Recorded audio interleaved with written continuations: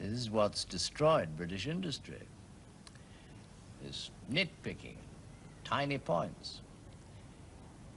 Determination to have confrontation at all costs.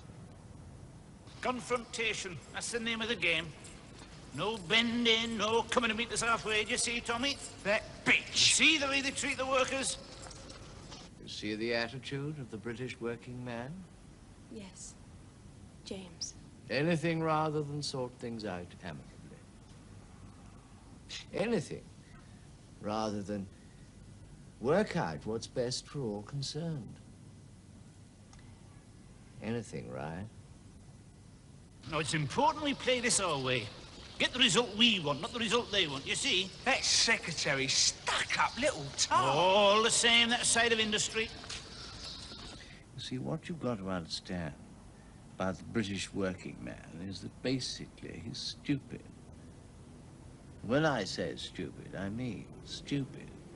Of course, if he wasn't. He wouldn't be working on the shop floor in the first place. You, Miss Penny Shepherd, are a very bright girl indeed. She knows she's bloody sexy, that one. Knows she's got all the fellas staring at her, getting them going. Thinks that just because I'm a working fella with greasy hands... Sodding dead wood, the lot of them. So all they can do, these basically stupid British working men, is band together and hold mass meetings and pass resolutions they don't understand, then go home smirking in self-righteousness at each other, thinking they've shown us, the management, the people who provide their jobs, keep them in employment, in gainful employment, where we get off. Hmm? Oh, and never be taken in by the old story. There wouldn't be any work if it wasn't for them providing it for us. Never be taken in by that. If I'd have wandered in there with my suit, my tie, and my briefcase, and chatted her up with a right bloody accent, she'd have been interested. Never be taken in by that load of old cobblers, right? Never be taken in by anything they bloody will try and tell you. There's been a history of labor relations in this country, I'm very much afraid. Would have had his hand up my skirt if he could.